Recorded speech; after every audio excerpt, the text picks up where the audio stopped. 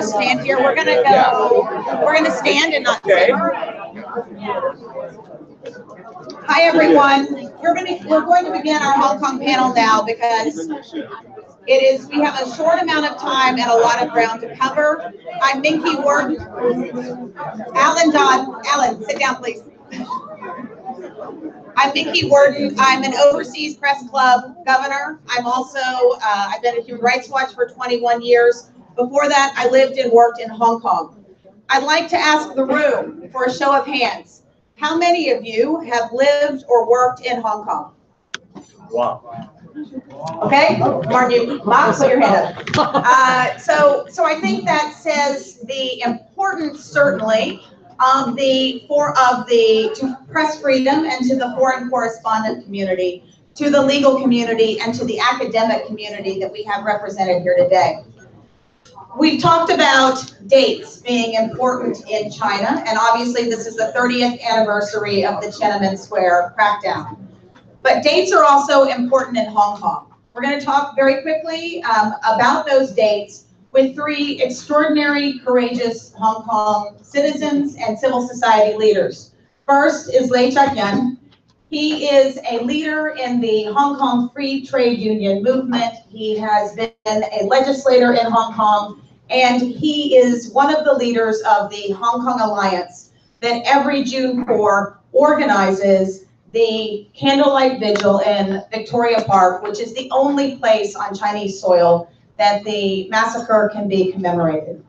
We will go then to Ma Yintang, who has spent many years as a leader of the Hong Kong Journalists Association. She was a working journalist in 1989, and ever since then has been on the front line of press freedom, including doing annual studies of its diminishment in Hong Kong.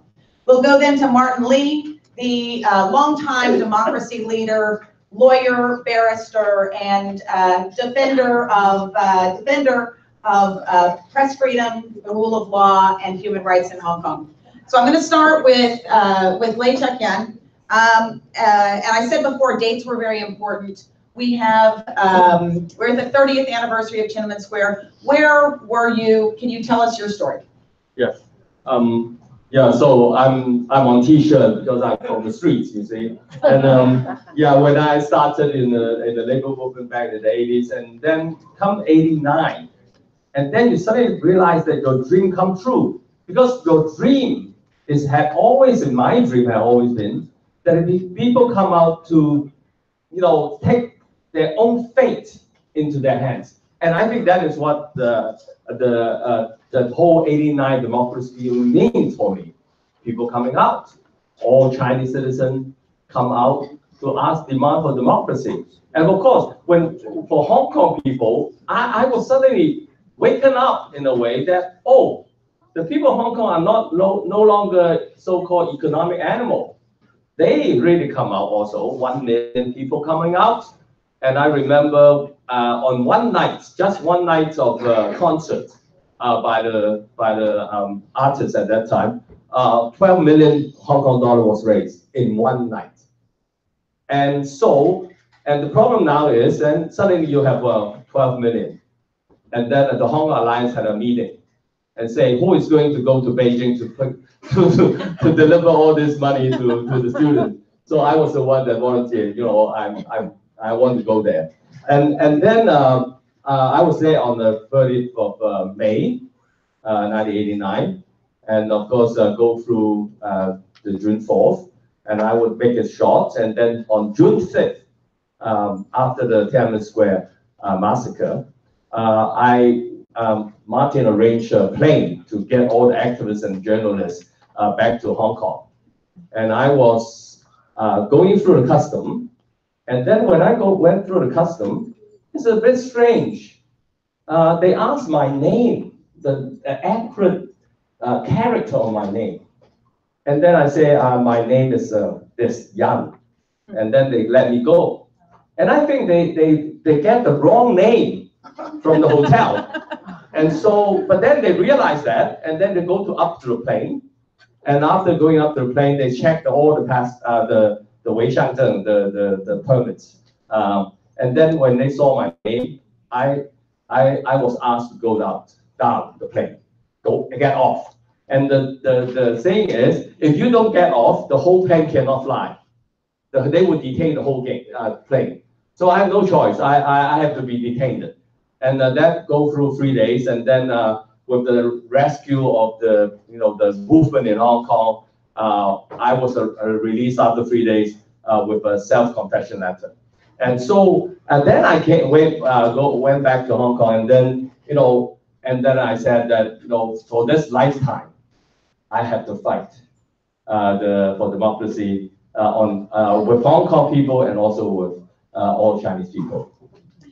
So, Lei Xiaoyan, why you have attended all of the candlelight vigils? I'm always struck that Hong Kong people turn out 10,000, hundreds of thousands in the rain. They bring their children.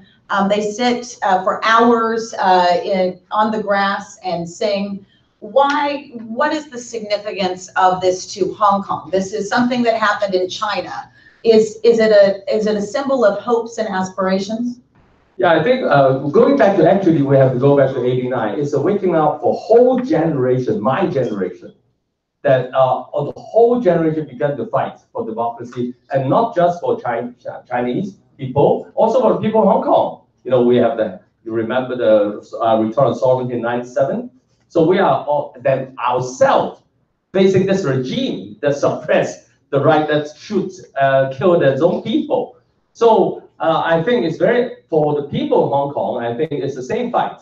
Our fight is the same fight as all Chinese fight, because we have the same regime that suppresses us. And I think even now is even more important that we continue to fight, especially when we look at what happened in Hong Kong, disqualification, legislative disqualification of candidates for standing for election, political prisoner out of the Occupy Central, and now the extradition agreement. So you cannot escape from the Canadian book said the clause of Panders. You cannot escape from that. And now the extradition agreement is about getting people from Hong Kong to extradite to China to be tried by Chinese judicial system, which is very, very, very innovative in framing you up, coming up charges against you. They are so innovative that you will be shocked on how they do it. One of the things that did, of course, I was very angry on that, is that you are not even allowed to get a wine called the June 4th wine, June 4th memorial wine, and then you are jailed for 3 years just for making this wine. And this is a regime that we're fighting against. And this is a regime, this is a law, put out by proposed by the Hong Kong government now, at this very moment, that you have to be trialed by this regime, extradite you back to China for trial. And so the fight needs to go on. And I think it's very important for us to also remember June 4th, because the whole legitimacy of Communist Party regime is their weakness. They are not legitimate because they kill their own people. So I think it's very important we continue our June 4th memorial, our candlelight vigil in the Victoria Park. Thank you, Gan. Now we go to Ma Yinteng, who, as I said before, is both a working journalist. She's a correspondent in Hong Kong, but for Radio France International. But she's also been one of the leaders of the Hong Kong Journalists Association, which is the preeminent press freedom voice in Hong Kong. Let me ask you about your time in '89. You were a child reporter, yes? Yes, I was a reporter for the Hong Kong Daily News, a Chinese newspaper. You may not know the name. Actually, I was on the same plane as Lei Xiaoyan, who grabbed away by the Public Security Bureau's guys. and actually, Lei Xiaoyan talked about, he was encouraged by the people who are coming out to the street and fight for their own fate. And regrettably, they're going out to fight for their own fate, but the media by then was not or was not allowed to speak for the people. basically, the Chinese reporter have a government line to follow, and that is why the people there was encouraged to see overseas media reporting on their fights of democracy. And you listen to some of my counterpart overseas telling you the stories during the lunch, and saying that how the Chinese people make their gratitude to the news report they made. And as a matter of fact, I have my own experience. That's why I fight for press freedom in Hong Kong after the June 4 events. I almost attacked by some soldiers when I, touring around to see how the army moving, and I was protected by old lady, actually, a group of old lady, not just one, because one holding my hand and taking me away when some other old lady trying to stop the soldiers, and they risk their life to do so. It's just to ask me to do one thing, is to tell the story to the world, not just their own experience, but what they fight for. And it tells you how important press freedom is. And especially when you're seeing the journalists during some march, they raise the banner saying journalists telling the truth. And it is very astonishing to a trained journalist like me in the West, from Western cultures, because telling truth is our nature, our job as a reporter. But in China, you have to fight for it. You have to, really go to the street and fight for it. And that is why after that, I swear to myself, because at that time, actually, the return of Hong Kong to China has been fixed. It is our fate. So I tell myself that I have to defend the press freedom in Hong Kong, so as our colleagues need not face the same fate as the journalists at that time. So after the Tiananmen Square, and I go to study, and then when I going back to Hong Kong again, I joined the Hong Kong Journalists Association, which is the sole trade union of journalists, and serving the executive committee for over 20 years, and being the chairperson for 9 years, and to fight for the press freedom. Although our effort doesn't make have a full marks, but with our fight, at least the deterioration of press freedom will not be that fast. And I hope more and more people support us, then I think the fight can carry on much more easier. Mark, I've heard you say that 1989 is why you work as a journalist today. Is that accurate? Oh, no. Actually, I've been a journalist since 1984. And I was assigned to cover the June 4 events since April until the last day, and went back on to Hong Kong on 5th of June. So actually, I was determined to be the press freedom fighter, you can say. Beforehand, I was a member of the Hong Kong Journalists Association, but I was a sleeping member. Apart from paying bill, I won't do anything, I can tell you. I just, doing my own work. But after the Tiananmen Square incident, I go back and join the XCOM, which is a volunteer job, and fight for that since afterwards. I always telling jokes to my colleagues. I have one payment for 2 jobs. My pay job, of course, pay me my salary, and it allows me, or at least give me a chance to work for the volunteer work of the Journalists Association, because it's quite heavy, actually. I always teasing myself. I was the brain and also the cleaner of the whole association. You have to think about, how to fight, and you have to work it out. So, and that is the situation. Thank you. I want to say that the Hong Kong Journalists Association is very well known outside of Hong Kong, and it is the organization that everyone looks to as the frontline journalists. So we're here to talk about dates. For Hong Kong, there are very significant dates. There's 1984, the year of the Sino-British Joint Declaration, which is an international treaty registered at the United Nations. It promises one country, two systems, Hong Kong people ruling Hong Kong with a high degree of autonomy. So Martin Lee is a longtime democracy leader, and this July 1 marks another anniversary. It is the 22nd anniversary of the handover from Hong Kong to China. Reflect back, Martin, first to 1989, when you helped lead 2 million people marches, 2 separate ones, in Hong Kong's narrow streets, and then bring us forward to today about how the Joint Declaration's promises that were guaranteed by the international community, are they being upheld or not? Well, the 2 marches were fantastic. I was then the vice chairman of the Hong Kong Alliance, Sito Wah being the chairman. And at the end of the march, we set up a platform, so we were all on the platform, and we were waving to the people who came finally to that stage, and then they would disperse and go home. And my hand was tired. And then I used this hand, and I used this hand, and I said, I'm so tired, I want to go back to bed.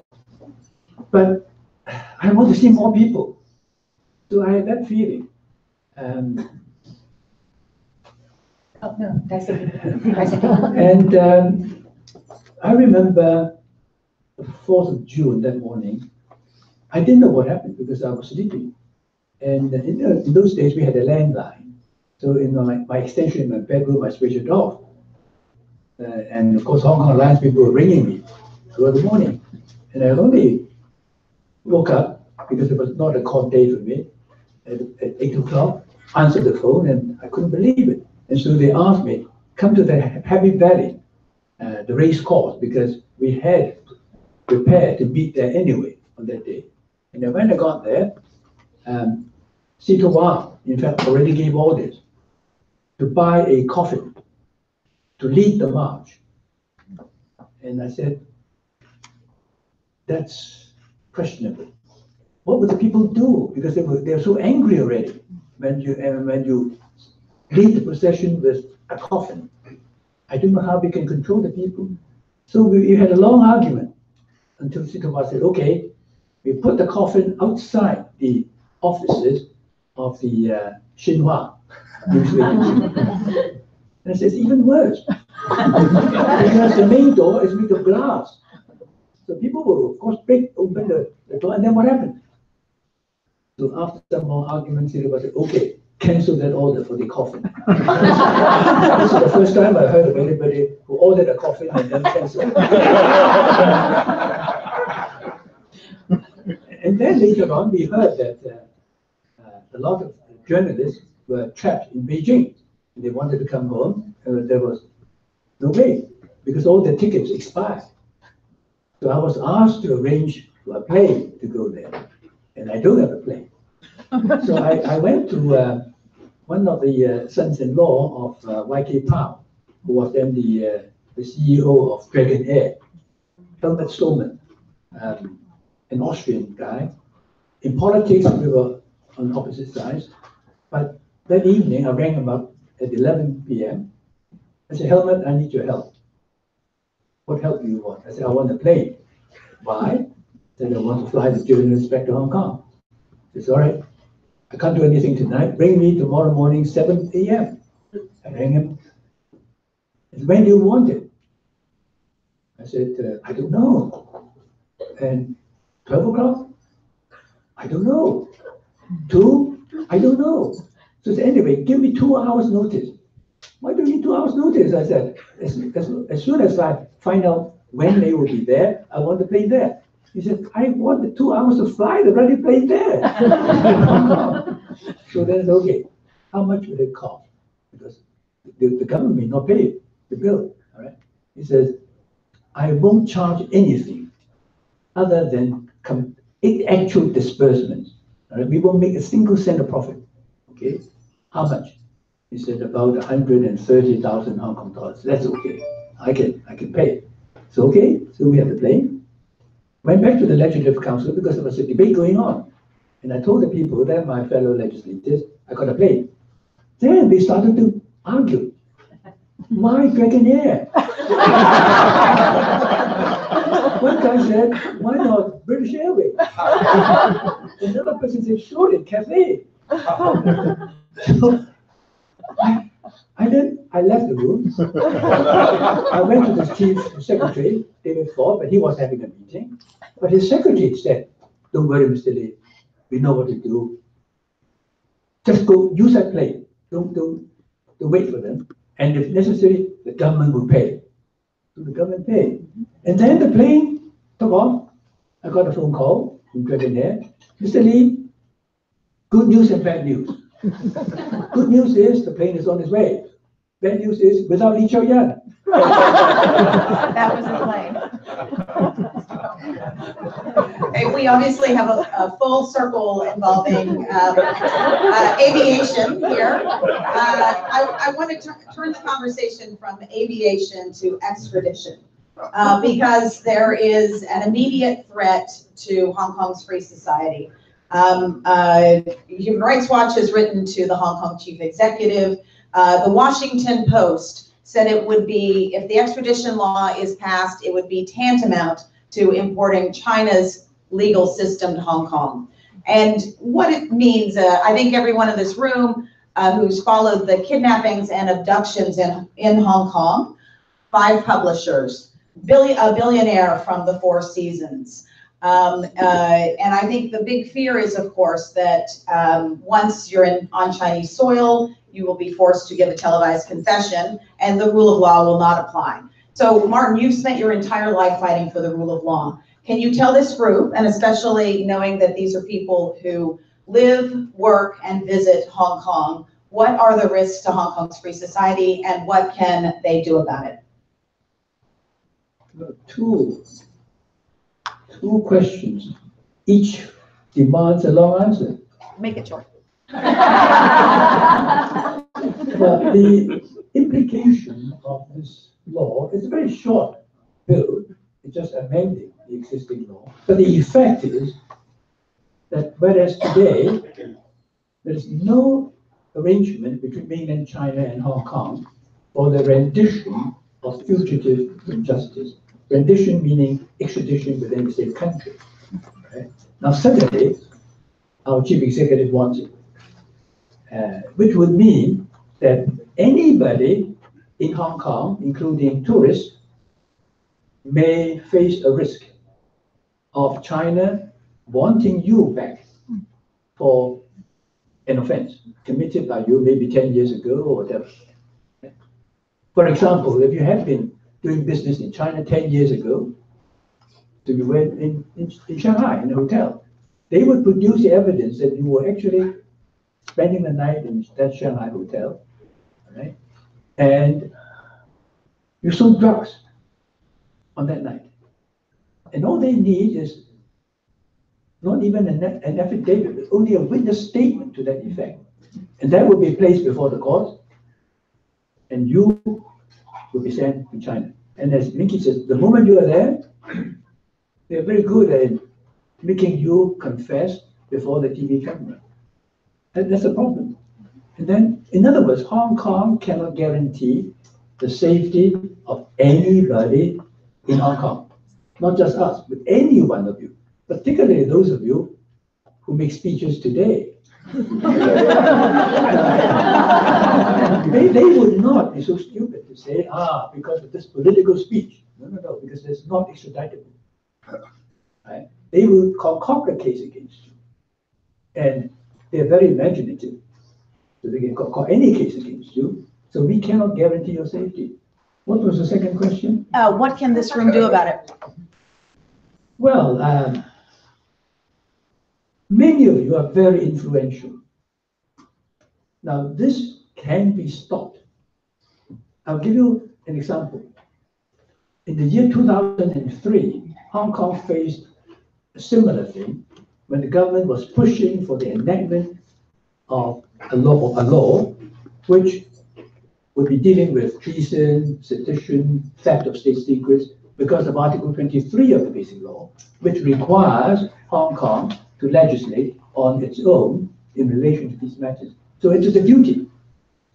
And I thought we should also legislate, except that that particular bill would have seriously eroded 3 of our basic freedoms, of the press, of religion, and of assembly.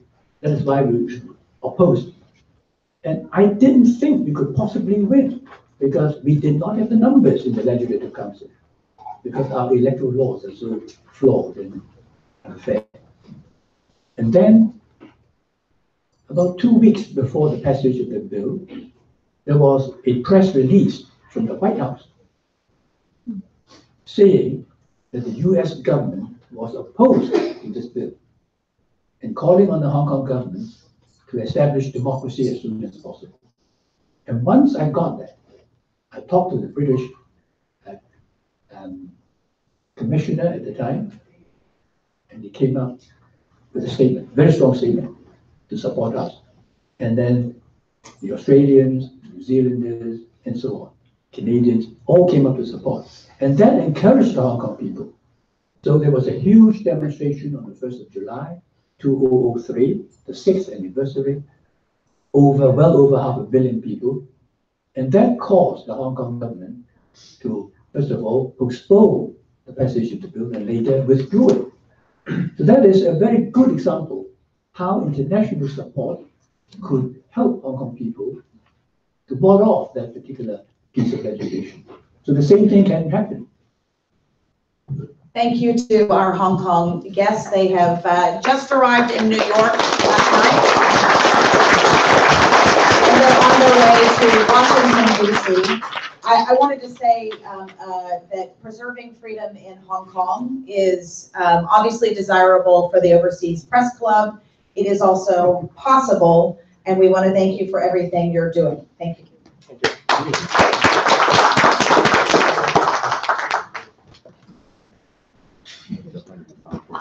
Rebecca Blumenstein of the New York Times has graciously agreed to moderate the next and last panel. We have three panelists, and then it's time for drinks.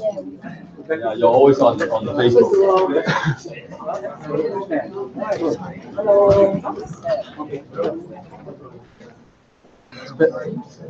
Sophie Richardson. Good afternoon, everyone. And Tiff. My fellow panelists, Tiff, Sophie. Where's Sophie? Sophie, hi, how are you? Come on down. Sophie is definitely here. She made that leap talking to the Australians.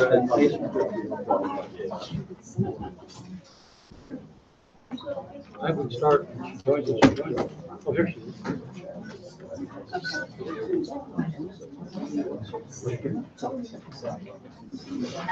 Christina Larson of AP was not able to be here with us today, so I inserted myself into this panel. It's not too offensive. Well, good afternoon, everyone. I'm Rebecca Blumenstein with the New York Times. I worked in China from 2005 to about 2009, and know Tiff from my time in China. Tiff has been a longtime correspondent in China and is the author of The Myth of Chinese Capitalism, The Worker, the Factory, and the Future of the World. Coming out next March. So, okay. Yes. So the forthcoming. And Sophie Richardson is China Director for Human Rights Watch. And Bill, who has done a yeoman's job organizing today, so thank you, Bill, is author of the new Art of War, China's Deep Strategy in the United States. The reason I thought this panel was so interesting is that I think a few years ago, many of us felt that in the West, that China's restrictions on the internet would mean that China would be handicapped in terms of advancements in technology. But in recent years, we've seen enormous progress in China making dramatic advances. In many ways, China is now beating Silicon Valley on many fronts, whether it's AI, WeChat, social media. You can't even really use cash in China now. It's a cashless society. But yet they've also developed the most sophisticated digital surveillance system in the world, and it's one that's spreading. So I just wanted to kind of start out, and I definitely want this to be a discussion and open it up to your questions as well. But to all the panelists, and Tiff, let's start with you. Did we miscalculate and underestimate China's sophistication in technology, thinking that censorship would equal a sense that they would always be backwards? I think clearly we did, and it was not just starting with censorship. I mean, when I arrived in Beijing in the mid-90s, the received wisdom amongst all the journalists that covered business anyway was that China's terrible IPR, intellectual property rights record, its lack of innovation, controls over the companies themselves, was all just a recipe for not having a vibrant technology sector ever. So I would say yes, and then certainly with censorship, the same perceived wisdom was very, very common. Well, my primary contribution to this panel is my work on seeing what China's done with technology. It's developed inside China and exported outside of China. My book, The New Art of War, what the Chinese are doing inside the United States.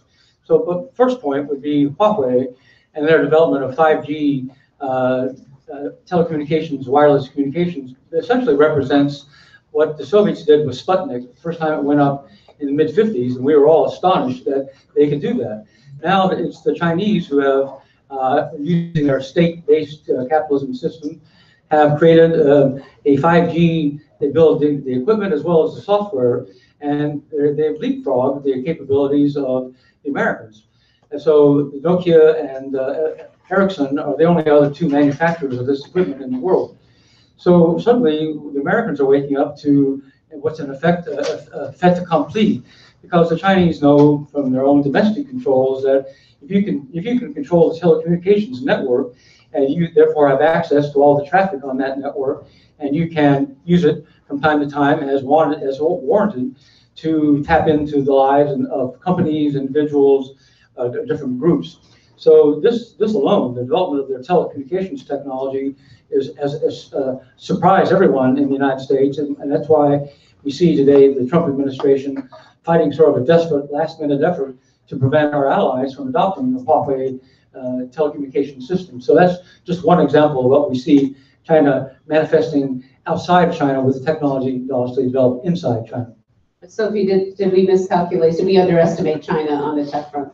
Well, I think consistent with a lot of other fronts, I think we missed a lot of clues along the way about just what the depth and breadth of the state's intent was, right? I mean, we all know that the impulse on the Chinese Communist Party's part towards social control, dates well back to, the 20s, the 30s, the 40s. Think about the street committee system.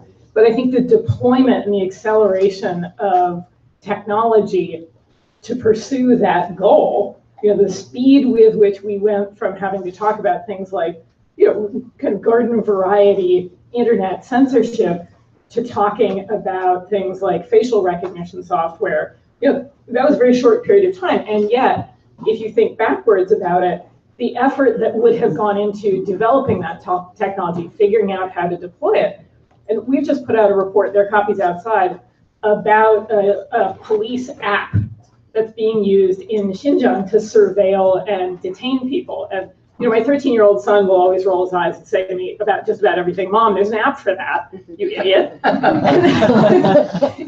I was editing this report, he was sort of looking at it with me, and he said, "There's an app for that?" And, I think we have to start thinking that way about imagining some of the worst case scenarios about how technology is being deployed. We were having a very different discussion 10 years ago. I want to talk about Xinjiang, but before that, Bill, you mentioned Huawei, and I have to say, I go back and forth on this. There's a lot of people who think, even people who are not supporters of President Trump, that he's absolutely right to go very hard on Huawei and to try to lobby the rest of the world to the US side, because the internet is breaking into two. There are others who look at the arrest of Ms. Meng and think there's no way that politics are not involved here. How should we regard, how do you regard the Huawei case and the implications of what's happening now? Well, this is just one technology. There are others, quantum computing, many other technologies the Chinese are working on. This is the first time they have surprised us by being able to roll out globally a technology where we don't have an offering. So the Trump administration is trying to slow this down through political pressure, through the arrest of Ms. Meng, through the publicity surrounding Huawei's attack on the T-Mobile lab in Washington State. But it's too late. I mean, basically, countries around the world see this technology as attractive and as low priced, and we don't have a really good technological offering to compete with it. So the heart of the problem is that China takes a long-term 5 and 10-year development scheme for these transformational technologies, and we don't. So when they hit with something like this 5G capability, we're left without any really good response. Tiff, you think it's all politics, or are there legitimate concerns here? Well, I think it's politics, and I think there are legitimate concerns, and I don't think there's any reason why they wouldn't be mixed together. There's an element. Yeah, is there a back door? Are they monitoring us? Probably. Of course, the U.S. knows how to do that and has done that with its own telecom companies, as we know, through Snowden and others. But of course, there's politics in it, and I mean they call it Made in China 2025, which was. They talk about it less now, but it's sort of their clarion call to build a global technological power with world competitive companies that will not just take market share from the American companies and European companies at home, but will do it around the world. That's also something that the Trump administration has spoken out against, and it's political. It's a rising power, very powerful already now, China, and some people might say declining power, butting up against each other. So I do think politics is very much a part of it as well. Sophie, could you just mentioned your report on Xinjiang, and Huawei is an active player in the smart cities and the surveillance technologies. Could you maybe just outline what, to start the discussion about surveillance, what's happening in Xinjiang now? Sure, although if I can add just one thought about the Huawei debate, I guess I'm a little bit puzzled by this discussion, or maybe it's the politics that we're talking. To me, it's different politics that are interesting, and it's the reality that Chinese companies are obliged by law to hand data over to the Chinese government if it asks for it, and it doesn't matter whether you're talking about inside or outside China. So, yeah, I mean, yes, we can talk about whether the Trump administration is pursuing this for reasons other than, the integrity of 5G networks and, a profound respect for users' privacy. I say that with tremendous sarcasm. But I was in Australia last summer, and there was a full-page ad in one of the newspapers that said, 1 in every 2 Australians already relies on Huawei. And I found myself thinking, does 1 in every 2 Australians realize that their data is at risk of being shipped off to China? Right? I mean, that's the conversation I don't see governments having quite honestly with lots of people that must take place. Anyway, on Xinjiang. Can I just say that if Huawei were sitting here, they would say, and not that it's my job to talk for them, but they would say that no one has ever been able to prove that that's happened, and the UK and other governments have done extensive testing, and if anything that we see from the Snowden documents, it's in American companies that we're surveilling. Well, look, I'm proud to say that Human Rights Watch does plenty of work on abuses by American and Western companies of data privacy violations.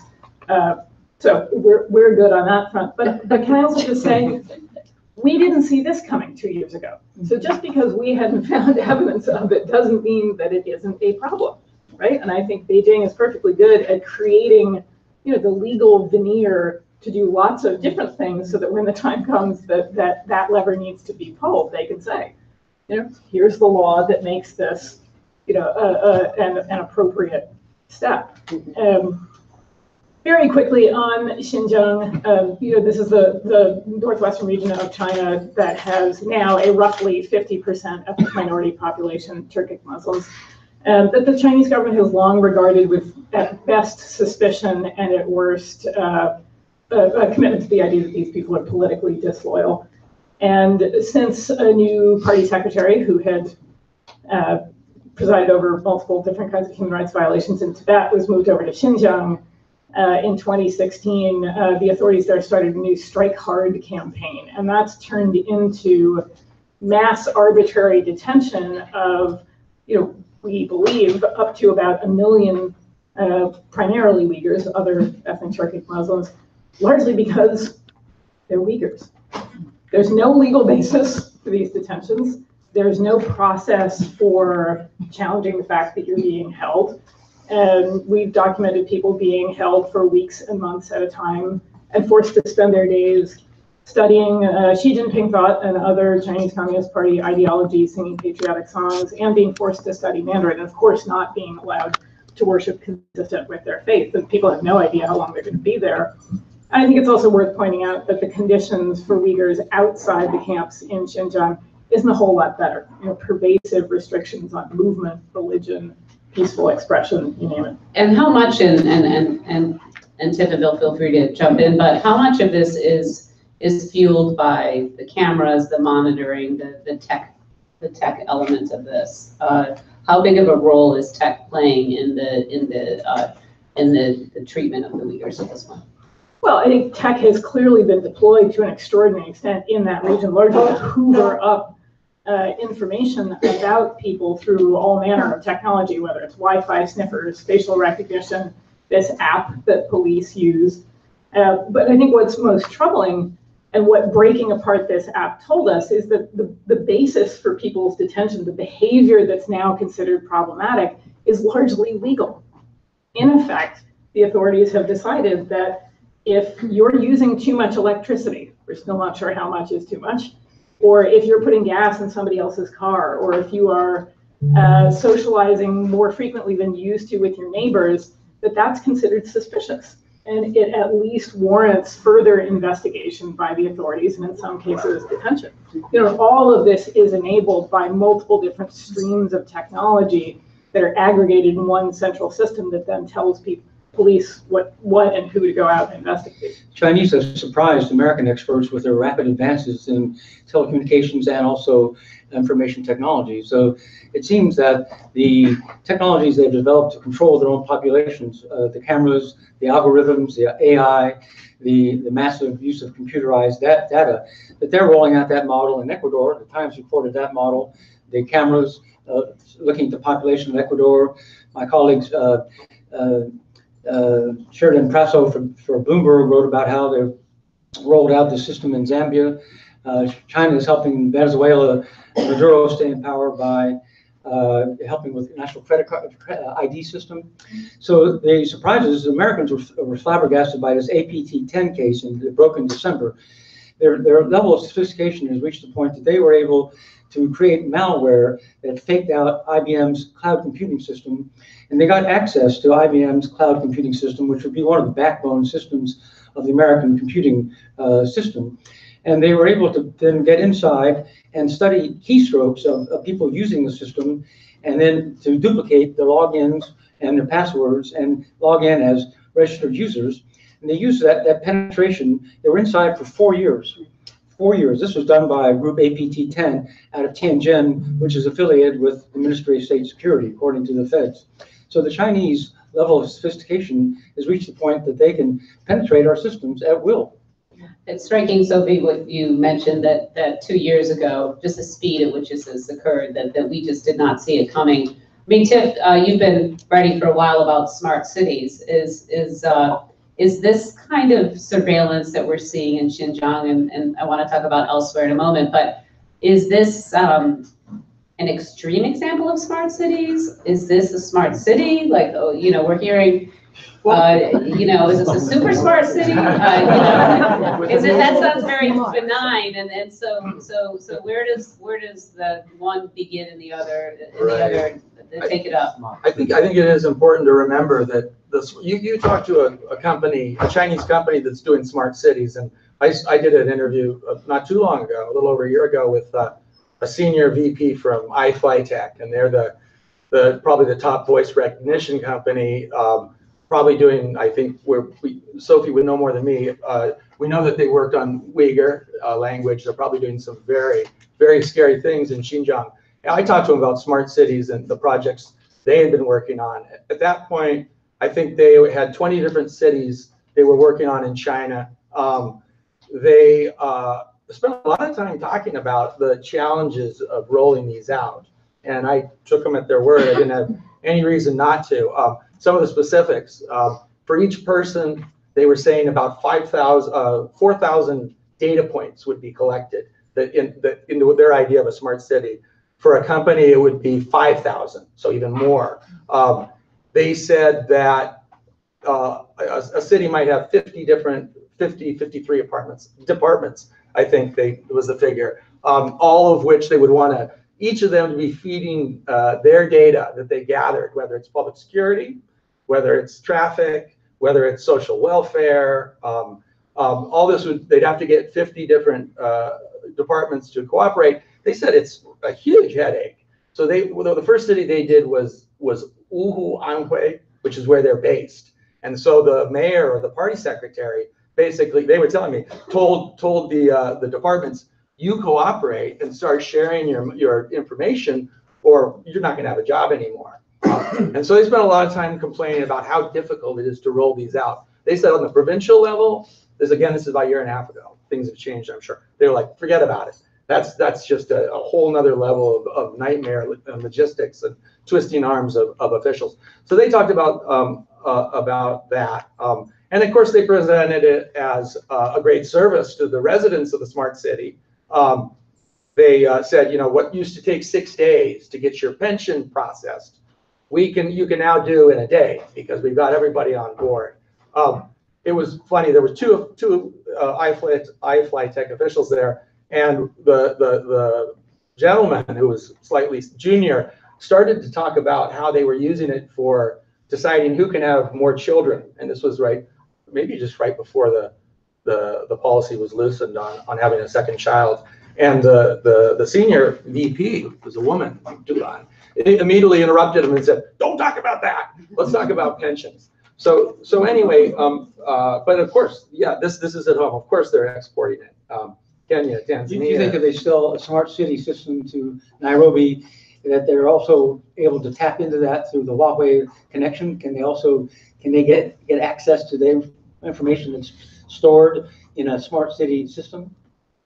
You mean, Can the Chinese get access? I to it? would think so, as long as they're using Chinese technology. It seems like there would be no reason why they wouldn't have access. And if someone wanted that, it was powerful enough back at home, yeah, why not send it home? So as Bill mentioned, the Times recently did a story about the use of extensive surveillance in Ecuador, a system called ECU 911, and financed by Lowe's in China, thousands of cameras around the country. It's become a bit of a political controversy there, but the story says that we reported that this has been deployed in 18 countries, ranging from the Middle East to Germany.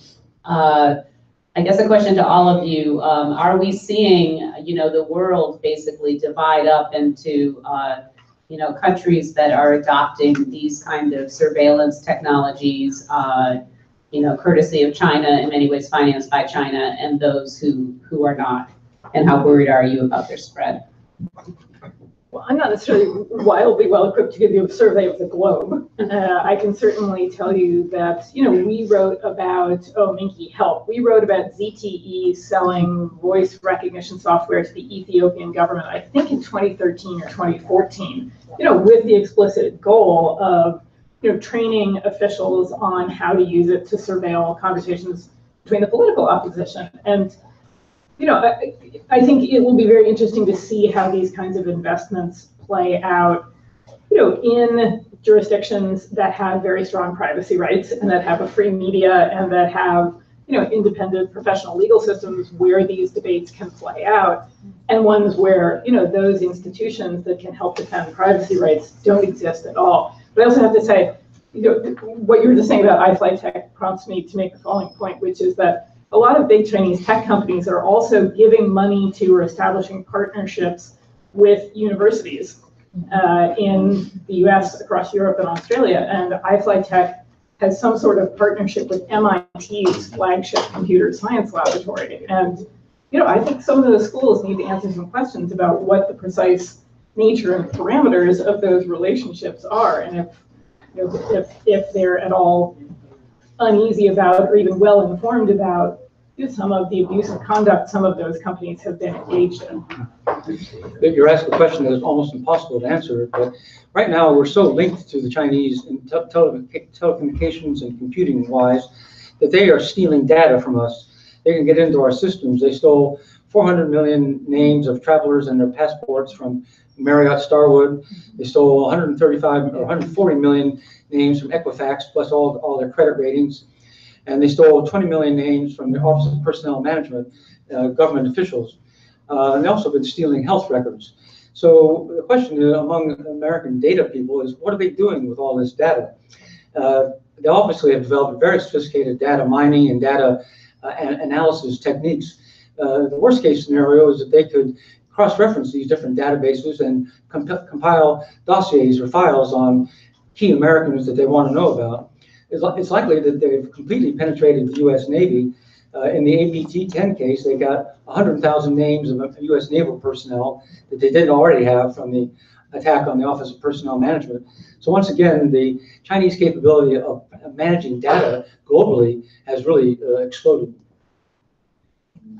Tiff, you've written about different uses of technology, including migrants in China, and the sense how the migrant populations in some instances are being forced to return to their provinces. Does technology play a role in those areas as well? Are we seeing it's helped China leapfrog in many instances, but are we seeing other places where it's being used politically? Yeah, so actually in the book that I do have coming out, I look a lot at the migrant worker population, and indeed many of them are starting to head home as the factories automate. In some cases many cases being forced out of the larger cities. Technology, sort of an interesting thing to keep in mind about, and this includes the social credit system and also some of the more scary authoritarian technologies. The Chinese, I think it's fair to say the Chinese government has used it, borrowing a phrase from a professor of Chinese labor activism, used it in both a repressive way and a responsive way. So the technology they're doing, for example, the social credit system, they're actually increasingly trying to use it to deal with issues, these perennial problems that migrant workers have faced with wage arrears, not being paid by their bosses. So there's been an effort to try to use the social credit system to give demerits to factory bosses that don't pay workers. And they've been doing this. They've slowed down recently because the economy's not doing so well. So now they're like, go ahead and don't pay them if you don't have the money. But about a year and a half ago, this was a big push. If you look, and they do it through they even do it through the public security ministry. So if there would be a labor dispute and a protest, you have the police there, and they would gather a lot of information on all the participants. So some of it clearly intended repressive, punitive for the worker activists. Worker activists have found themselves punished in the social credit system where they don't have access. First of all, they can't get a job afterwards. Then they maybe try to start their own company. They also can't get loans. They can't register a company. I talked to worker activists who tried to become small entrepreneurs, then found that that was not possible. But again, on the other side, they were trying to punish the factory bosses for not actually paying these workers. So it's a weird sort of dual system there, and you can see that. Is the social credit system operating at the provincial level, but not yet at the central government level? Are they developing it in different cities? different provinces and different tracks? What's the exact status? I hear conflicting reports. So initially I think the state council in 2014 laid out an action plan for the social credit system and was very open about it. Reward the good and punish the bad, and change social behavior in the process. Then they sort of gave a mandate to cities to just run with it. There isn't a lot of clarity about how you're supposed, as a city official, how you're supposed to implement the social credit system in a particular jurisdiction. It is spreading. My understanding is it's still basically being managed at the municipal level. They did say by 2020 that they would have a national system. They didn't say how they define a national system. Most people I've spoken to think next year they're going to say, okay, here it is, 2020. Here's our next 5-year plan to continue to implement this. You think they stole the algorithms from Equifax that have helped them do this, create this system? I don't know. Yeah. Along those lines, I see you nodding your head about the social credit systems. Are these? I mean, it is, as Tiff says. On one hand, it could be helpful to people, and China is in a position where it wants to be very ambitious and leapfrog its rivals, particularly in the tech world. But it also is very much keeping a score on people. How concerned are you about this beyond even the Xinjiang issue? Well, I think the theme has come up repeatedly and rightly today about the fact that people have, ordinary individuals have very little ability to weigh into policies and politics and say what they do and don't want, and draw any sort of parameters or lines, around their lives and how the state engages them. I get very frustrated by, articles that say things like, well, Chinese people don't care about their privacy. Well, why would you logically expect people to value a right they've never had? That doesn't make any sense.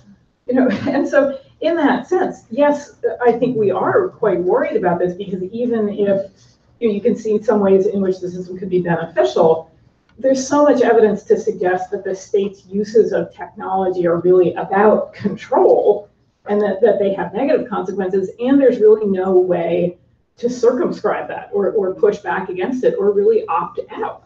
And I think as long as those prevailing conditions hold, I think the relative improvements are minimal and frankly chosen by the state, not by people. Sophie, do you think that we could see widespread erosion of civil liberties and human rights around the world as the Chinese roll out these systems in more and more countries? Well, I think it depends enormously on which other governments you're talking about. Whether they're democratic, whether there's a free press, whether you could imagine taking a company to court for having violated your privacy rights, whether you've got privacy rights at all, right? I mean, I think the potential variations on this story are enormous. I want to ask you all a couple questions about AI, and then open it up to all of you for questions. Bill, Kai-Fu Lee has written a book about China being the world's new superpower on AI, and the sheer scale and advantage that China enjoys because of the data that you mentioned before. This is something of great pride to the Chinese. The government, I think, has invested $600 billion, and meanwhile, the U.S. government has not invested much at all. Couldn't this be, in some respects, a very good thing for China and the economy, as well as present obvious drawbacks? It's a double-edged sword. Kai-Fu Lee's point was very interesting. He said the Americans may have a number of visionaries in different types of AI, and they may be the ones who come up with some of the most original ideas, but in China they have hundreds of thousands of engineers who are pretty good. And if you take 100,000 pretty good engineers and put them up against one of these AI problems, and you have massive data sets that you can work with, and you have infinite government funding, you can make further progress than the Americans can. You can get ahead of the Americans. And so most of the experts I've talked to say the Chinese are on par with us in AI, if not ahead of us in certain respects, because they've used their population and the massive data sets that allow AI systems to be trained, the deep learning that occurs. So economically, the Chinese want to export these systems. They're starting to do that. They're trying. So it's a big money maker for China. But the downsides, of course, are the ones about civil liberties and human rights, that these systems can be used to manipulate a huge amount of data and extract lessons from it about who are the good people and who are the bad people. Tiff, what do you predict China will do with its AI prowess and ambitions? I think that I'm difficult to predict that. I would imagine we could see beneficial and very, very scary applications, and we're seeing those in, it appears to be in places like Xinjiang already. I do think it's interesting, and I heard this again referring back to this interview I did with iFlyTech. I do think it's good to remember, and maybe a lesson for our leaders in the U.S., how important government support is for these things. And particularly on AI, iFlyTech told me that the government at both the central level, the provincial level, city level, everyone has different programs in order to encourage AI, whether it's funding the kids that go in the university that want to study it, whether it's tax waivers if your company gets designated as doing something interesting in AI, or a myriad of other kinds of benefits. They told me it's extremely important. They're also facing the same competition everywhere in the world for tech talent. Baidu with competing with iFlyTech, and the iFlyTech told me we have two sources for competing for people. One is obviously recent graduates, and the other is poaching them from other agencies. That's a horrendously difficult competition, but it is key that the government continues to do what it's doing, the government at all levels, and support the development of this AI. Certainly, I just say, I followed a lot the automation in the Chinese factories, and the role of the government at different levels in supporting that is tremendously important. They both fund the robot makers because they want to have an indigenous capability in making robots, and they've done very good and made a huge progress when Medea, a big company that was previously known for making air conditioners, bought KUKA, one of the world's largest robot companies, and the German, sort of the crown jewels of Germany. And we don't know how much money it's unclear how much of that was state loans and that. But again, on the robotics side, you've got huge subsidies for factories that replace workers with robots. They have a program called Replace Workers with Robots. And big, huge subsidies if you are designated as a serious robotic maker. Back on AI, just quickly, we in this country seem to have a view that it's dangerous and that there are ethical concerns, and the employees at Google didn't want to work on tools that might be used by the American military. In China, it's the exact opposite. They are gung-ho, enthusiastic. They're developing it as fast as they can and figuring out that if there are any ethical issues or moral issues, we'll figure that out later. But first, let's develop the tools. So there seems to be a divergence of attitude about it. Let me just add one quick point, which is to say that I think this is an area, or some of these issues, particularly about the variations from one place to the next, about legal systems or privacy rights, means that there is an enormous need for international law on some of these issues. So that, with a view towards setting some of the highest standards with robust protections, rather than either, a race to the bottom or, a decision to sort of postpone those issues until after technology has already been developed and deployed in some places, to really horrific ends. I would say that issue also came up and was discussed a lot earlier this year with the gene sequencing incident in China as well. So it includes that. I would love to open it up to questions.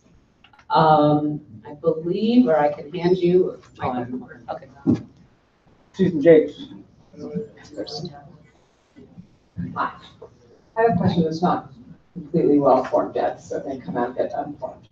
But when I think back on the years that I spent in China and the times when the Chinese government made large investments in different kinds of technology, maybe not in things that we would think of as high technology, but road building, water treatment plants, things that were sort of government priorities that got lots of investment and then got rolled out across the country.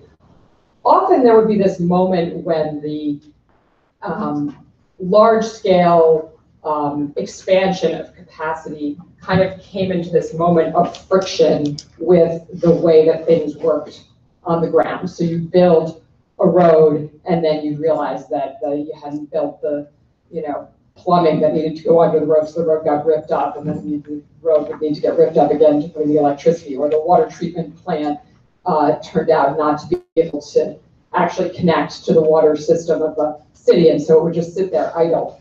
And I had a talk with a friend of mine who recently moved back from Beijing, who was talking about how a lot of luxury apartment buildings in Beijing have installed facial recognition software on their gates, so that only the people who live in the buildings can get in. But then, because all e-commerce goods have to be delivered on little motorcycles, it's totally impractical to run the surveillance systems, and so the gates are just jimmied open, and people come and go as they did before. And so, I just wonder about this. I mean, obviously, these technologies, when they're implemented perfectly, have vastly scarier kinds of applications, and I wonder the same thing about the social credit system, which my understanding is it's kind of a patchwork and it's done differently in different places and they're not all very well connected. And I mean, presumably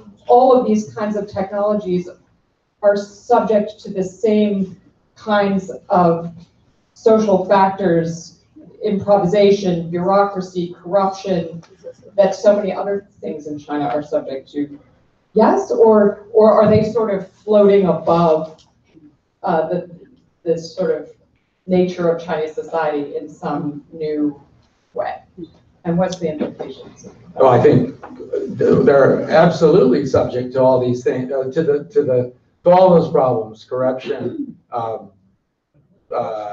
whatever it is, convenience. We can't get our packages delivered, so let's just leave the doors open. And the various huge projects, the various priorities they've had in the past, whether it was clean energy, and they continue to have. You see this cycle where everybody gets a subsidy, they game the system. Maybe they're not even making windmills, but they figure out how they can get registered at a local office that they're making windmills so they can get the money. Or they're making really, really bad ones. They don't know a thing about it. Huge waste. Often we get a glut that affects the world. Prices collapse, companies go bankrupt, which happened again in windmills and other, mainly in photovoltaic cell panels in China. What emerged out of that is some very, very competitive Chinese companies and some of the biggest in the world. We're seeing it with electric vehicles right now. There's real worries that they're going to have a glut. Nevertheless, and then there's also the same concerns, like, are they putting the charging stations in place, right? Maybe they're not. The city's got this big plan to have what percentage of its vehicles electric. They don't have to, they've got like 3 charging stations to serve, 3 million people or something. So all those things come up, but so far, I think you can see where China, to a degree, backed up by very large state capital, has been able to muddle through these things. And there's all sorts of casualties along the way, but often do end up with something that's pretty impressive. Certainly, again, on the robotics side, there's a huge worries about a collapse. There were, when I was looking at this a year and a half ago, they were saying there were close to 1,000 robot makers in the country. So I spoke to a robot expert at Tsinghua University, and he said, we don't have 1,000 robot makers. he's like, we might have 20 that call themselves, are serious about it. We have, 8 that are real, and ultimately we're going to have 3. or so, so I mean, that's what he said to me. And again, many of them probably never made robots. Now, that's a classic move in China. Just get to convince or pay off the local officials so that you're a robot maker and start taking advantage of that. We have a panelist who needs to leave in 10 minutes, so let's get a couple more questions. 1, 2, 3. Thank you. Just a quick, Sophie started saying that we might have missed clues in response to the underestimating. I think that the missing clues has gone to just ignoring what's plainly in front of our faces. And some that have to do with, like Wang Cheng, former propaganda chief in 2010, said, the next battlefield is the cloud, and whoever controls the cloud will control the future. So he told us 9 years ago, this is where we're taking our army. And I also think that all of the policies, particularly from Wujian every year, laying it all out very clearly, the 5-year plans, and the law, the cybersecurity law, and all the implementing regulations have laid out a very clear playbook, and including the technology specific requirements that haven't been, we haven't paid enough attention to. Very specific technology requirements that are in the law, so the legalization. So my question is, could you drill down a bit and say something about the role of the tech companies, but splitting it up a bit between the role of the foreign companies and the role of the Chinese companies, because I think they're state champions, but there's also competing tensions on them. And then to remember that it's the foreign companies who built the firewall. It's the foreign companies, Cisco, Nortel, who provided the routers and the backbone and all of that, the fiber optics. So that was then the firewall. But then in 2008, it was foreign companies who provided the cameras, because they bid for the Olympics game. So now we're going to go up to 2020, the next Olympics. What additional, aside from the export? So I think thinking about that would be, I'd like to hear a little bit more about that, because it's Microsoft who's now doing AI partnerships, R&D with the Chinese. So it's not just foreign and Chinese companies. They want the market. They're not just coming in with competitive tech. They're going in and saying, let's do it together. Let's do that logarithm together. So I'd like to hear a little bit more about that. Well, if the first thought that comes to my mind is, if the current trend lines continue in the decline in perceptions between the United States and China, if in fact the narrative begins to build that this is a new form of Nazism that's building, it's a new evil empire that's building, American companies are going to be in a terribly awkward position. Intel sells more semiconductor chips in China than it does in the United States. GM sells more cars in China than it sells in the United States. NVIDIA is a very hot semiconductor company. It's selling lots of technology into these facial recognition systems. So if there's a rupture in perceptions, the pressures are going to start building on American companies to say, people are going to start asking them, what are you doing in China? Are you helping build a totalitarian state? Are you helping to build a rival to American interests? So American business could be faced with a very delicate period ahead. I don't think we're quite there yet, but it could be, if the current trend lines continue in terms of the decline in the quality of the relationship, we could reach that point not too far away. A question in the back, and then a last question. Thank you. So I want to follow up on the social credit system and ask the panelists talk about the extraterritorial effects of China's social credit system. So take the controversy between airlines and China, for example, on the issue of Taiwan. So the foreign airlines were actually threatened with social credit sanctions if they decided to list Taiwan as a separate jurisdiction independent of China. And what about other kind of extraterritorial effects that you've seen in implementing China's social credit system? How about foreign NGOs? Are they going to be subject to social credit point system in China? My second question is about the export of China's first of all, social credit system. I think that's a governance mode. and secondly, their high-tech, intrusive surveillance technology, their export to other countries, Ecuador, other countries. Do you see any successful examples? How easy or how challenging is it for China to do this for other countries? I don't know anything about the social credit system. Anyone more? We haven't looked at the social credit system outside as it pertains to external actors all that closely. I'm sure Human Rights Watch's score is pretty low. But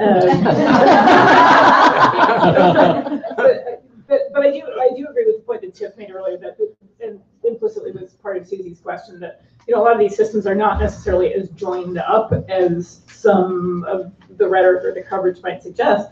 But I think UJ's point is a good one, that this doesn't just have consequences for people inside China, that it can, there can be consequences for foreigners as well. But have you looked at this more closely? And I would just also, just to jump in here, social media companies, WeChat and the other, the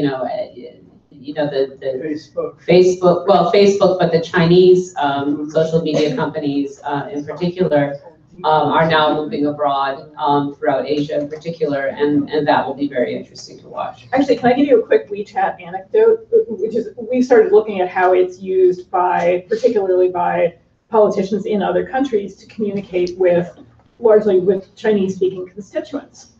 And we found a case in Canada from earlier this year in which an MP had actually posted some information both on her Facebook page and her WeChat account expressing support for or sympathy for pro-democracy movements in Hong Kong. And we realized that the post on her WeChat account had gotten taken down. And we called her and said, "Do you know that?" And she said, "No." So there was an example of, an elected politician in a democratic country communicating freely with her constituents being censored by somebody presumably sitting inside China. And I think that's, a bit of a statement about our world today. But to be fair, you just mentioned Facebook. We need, obviously what happened in Myanmar and elsewhere, we also, need to look very hard at Facebook and other Americans. Social credit score, every time you get a credit card offer in the mail, is because the United States data companies have 1,500 to 2,000 items of data about you. So the idea that this is wholly new and wholly evil and wholly Chinese is just so overblown. We need to get an even playing field, some baseline around the realities in the United States and in China without the opinion. Interestingly, we talked about the degree to which the people of China care about privacy or don't. Robin Lee, the head of Baidu, got in a bit of trouble a while back, public uproar when he suggested that the Chinese didn't care about privacy. It came back on him hard. People were like, yeah, we do. China, take these with a grain of salt. China is in the process of putting in place some privacy laws, and we all know about the rule of law in China. But they are looking at putting in some laws that, at least on paper, would put larger restrictions on companies sharing data, what kind of data they can share, than we have here in the United States. They're talking about it. We'll see if the laws, that doesn't mean the government can't get access to the information. That doesn't mean that the companies will necessarily follow those regulations. We'll get excited about that when 1 million Uyghurs can ask for all of the data that's been gathered on them to be deleted, and expect that actually happen. And one last question. These are very good questions. Thank you. Similar to Sarah Holmes' question, I recently finished a report titled Self-Censorship and Abetting Evil, documenting the role of Western companies in Chinese government's repression of human rights and freedom. Like the many Western companies, including the tech giants, Yahoo, Google, Microsoft, Apple, and all these companies, Thermo Fisher, so they have been facilitating the Chinese censorship system, surveillance system, the high technology totalitarianism. So my question is, are there some methods to stop these Western companies from doing so? Why don't I throw it up to our panelists and you can answer the question along with any closing thoughts. And it's an interesting question. Some of the Western companies are not allowed in China, but certainly a lot of the enterprise companies are. So any final thoughts? I don't see a good way to do it. I mean, or easy way to do it. American companies obviously are interested in making money, quarterly returns, seeing their stock price rise, growing their sales. They have not yet incorporated into their thinking the idea that they might be supporting a totalitarian state. I mean, I have not seen any evidence to suggest that they're even open to the idea of talking about limiting their sales in China. So that would be a steep hill to climb, in my view. I think if pressure were to come, I think it would have to come from activist investors or media and social pressure in the United States. So we saw, for example, going back to a low-tech example, the rise of an anti-sweatshop movement on American colleges. Previous to that, companies like Nike didn't worry very much, at least, about what was going on in their factories and how old the workers were and how many hours they were working. It became an issue, an enormous. I wrote about this with a former colleague sitting over there. We wrote a lot about how the sort of the reaction, how the big brands, the big retailers, the big companies had to respond to the fact that they're listed companies in the U.S. They were in trouble. You have big institutional investors that are starting, CalPERS in California or something, starting to put pressure on them. I think that's probably the most, not easy, but probably the best potential route to actually start to put pressure on these companies is back here at home. Thank you, Rebecca, for moderating, and thank you, Sophie. Thank you, Tiff, and thank you all of you for coming here today. Most productive conversation.